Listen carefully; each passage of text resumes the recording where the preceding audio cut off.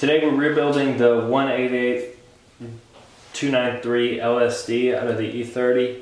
I ordered a clutch pack. It's a whole kit from Speed Garage Works, and he sent me new hardware, new O-rings for the flanges, I guess this locking nut, some seals, again for the output flanges, all of the dog ear replacements and clutch packs. So this is an upgraded kit with more lock, and you use a third clutch pack and just take out a spacer in there. But overall it's pretty simple. Some basic directions, some basic torque specs. We're just going to pop this thing apart, tear into it, replace it, drain the fluid, fill it back up, and we're good to go. Lastly, I'll be running a dual ear cover from an E36. It's the same bolt pattern and everything. You just got to modify how it bolts to the chassis, and then you need to use a Z3 pickup like this to actually pick up the speed wheel on the inside. But that's pretty much it. I got this from FCP Euro, and everything else, like I said, from Speed Garage Works. All that'll be in the description. So just follow along.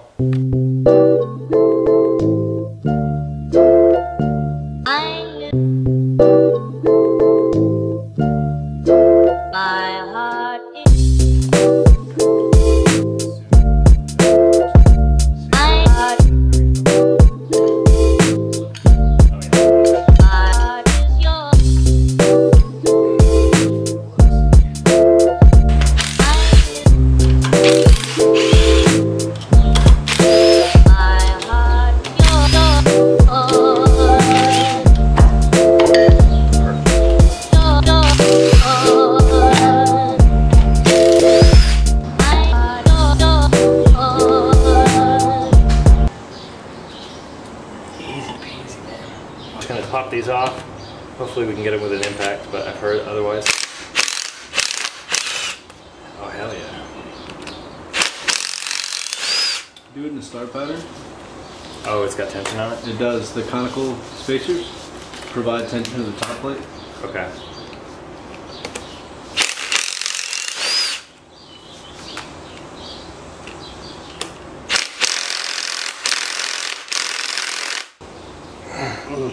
You're hitting the other nut. There it is.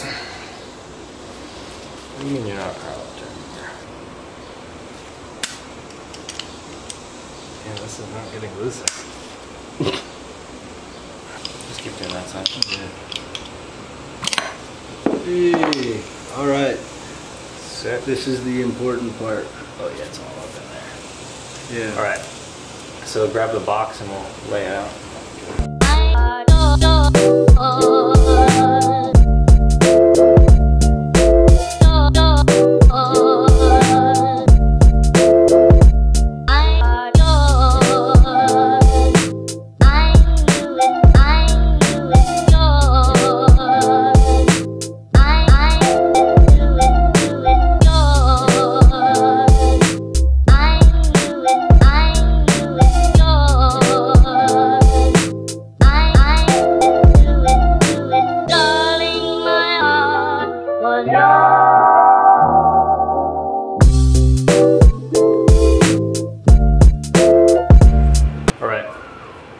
Now we're ready for reassembly. Everything is laid out flat in order that we removed it.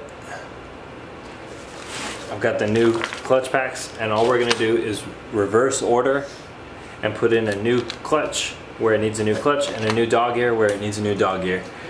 Mike measured out the existing dog ears and clutches, and they really didn't have much wear, so this thing had a whole lot of life, but we're still gonna do the upgrade of the 3 clutch. Brings the locking percentage from the factory 25% up to around a 40% lock.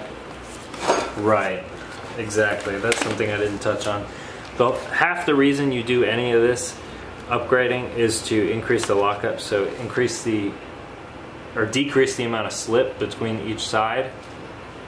So like Mike said, it goes from 20 to 40, and then if you were to do a 4-puck, goes up to 60 in which you would have to machine down this face, you would go up to 60. I think it's that one, right? It's actually the case cover. Oh. Where is it? It's the LSD cover. It's the This guy? Yes. So you'd actually have to machine this, the thickness of a clutch and a dog gear, and then you could put 4 and you would have 60% lockup. But that's drifter and full race car territory, so this is good for us. But basically, in order to do this upgrade, we're just going to take out this washer, throw it away, and that'll be the same size as the dog gear clutch. Alright, so you're going to start with, you have a small spacer already in the bottom. It didn't come out when we pulled it out.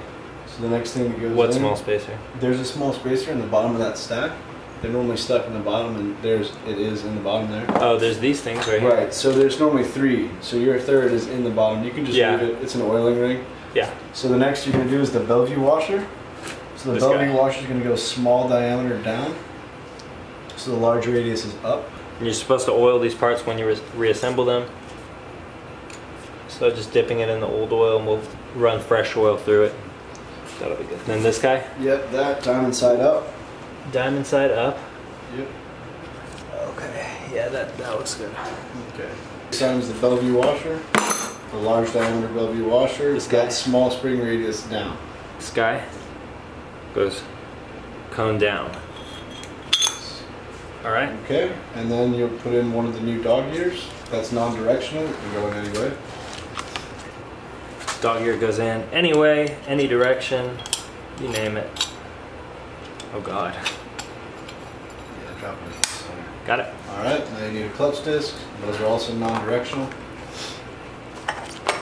Here's our new clutch disc, like Mike said, non-directional.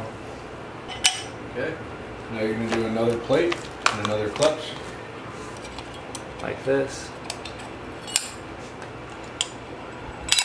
Next, you're going to do the spider gear assembly exactly how it came out, so flat side down. So, because you got the extra thickness of the clutch and the dog gear on the bottom, it may be a little bit of a pain to line up those splines on the assembly there, but be patient. It will go.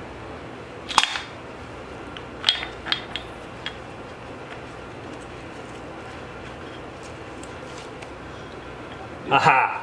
Ha ha ha! You got it, huh? Yeah, as soon as I looked at it. You felt that, huh? Alright. So, little spiders go in like that. I trust you on it. Alright, so this gear.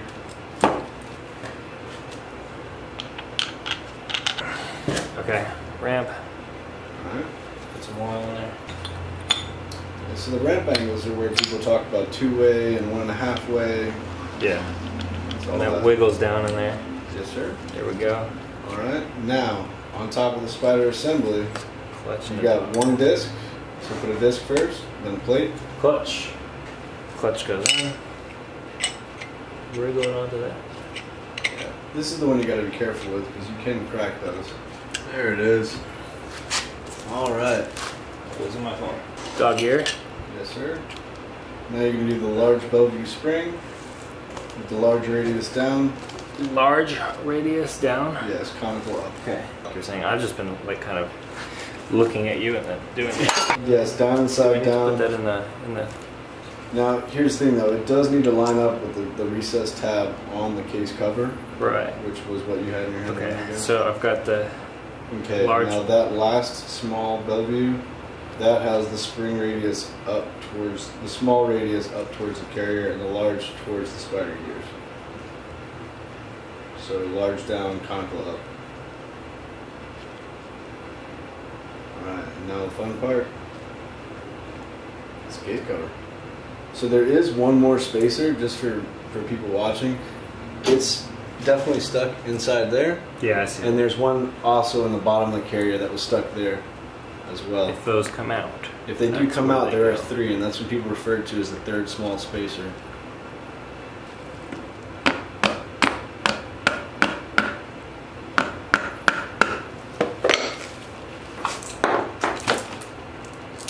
We're gonna put blue Loctite on these. Yep. This hardware came with the kit. And then we tighten them in a star pattern.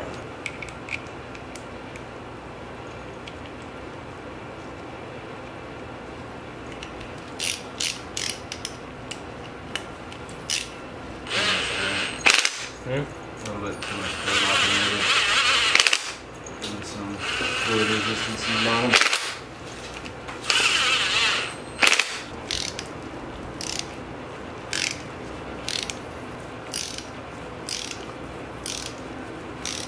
Foot-pound. 30, you say? 30 pounds.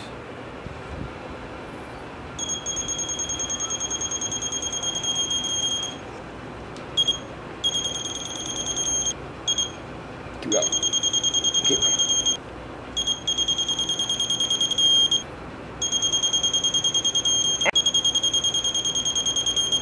Not on my watch. Yeah.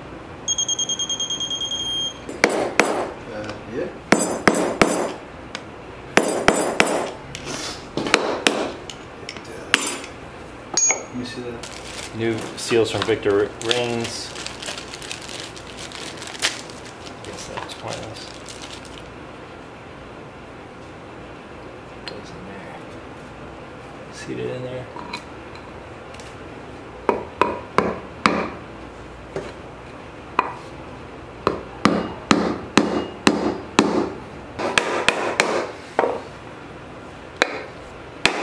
Feeling confident, feeling sexy, feel good.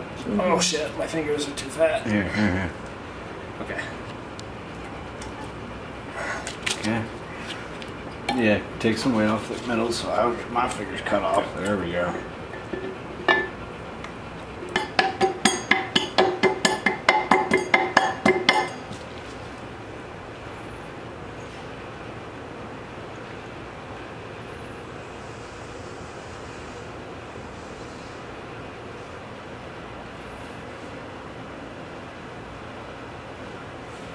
Cool.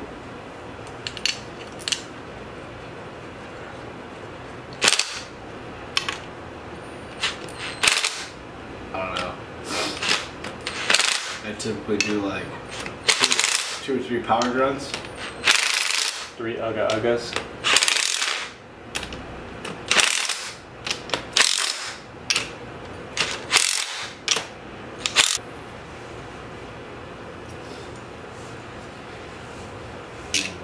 Clouded. Yeah, that's between extra and bullshit. Sure? That sounds good. Oh, there it goes. I feel like one output flame is different than the other. Are they? Or are they all the same? Oh, all right, it's another day and the diff is looking good. Paint's all right. I mean, definitely missed some spots because of the way we were painting it, but everything is good to go. Spins freely, case covers on, and we're ready to go. I have these spacers for the differential because of the offset subframe bushings, and I've got some studs, longer studs to go with the spacers from Garage. But I think I'm only going to put them on these two because if you put them up here, they're quite difficult to get a nut on top of. Maybe I'll change my mind later, but for now I'm just going to put these two in and then use some extended studs. Put a little blue Loctite on there.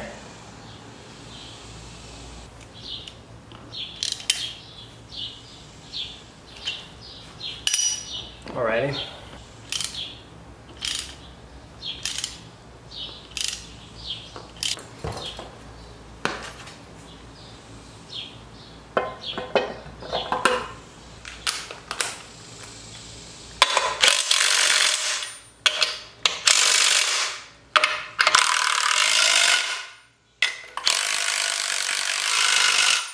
All right, we'll blow this down and get this thing loaded in.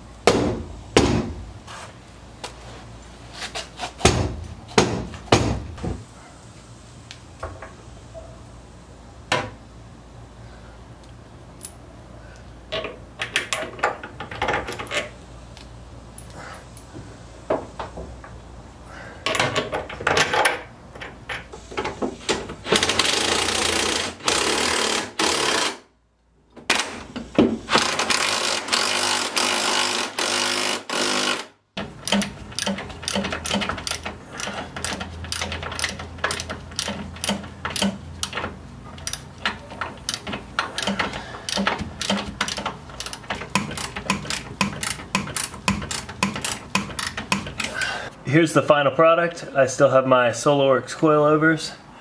That is the double ear mount that I devised. Mike helped me out a lot on this. But basically it's just a 2-inch stainless box section.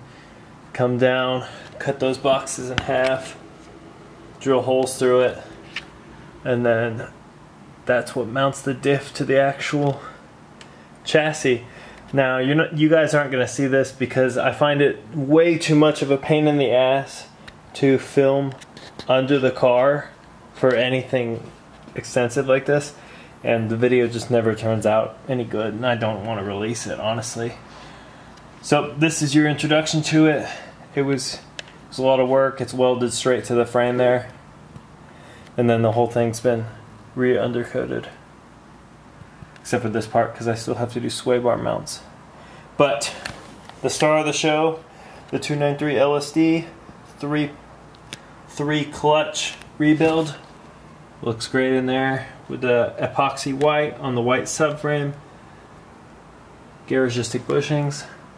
Anyway, we are getting very close. I need to throw some axles in here and then throw the drive shaft on, and we'll be good to go. I gotta get some fueling done and we'll start this thing up.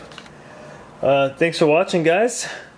Shout out to Speed Garage Works for all the help you gave me with measuring some things and guiding me through the rebuild process. Check them out, links in the description. Until next time. Peace.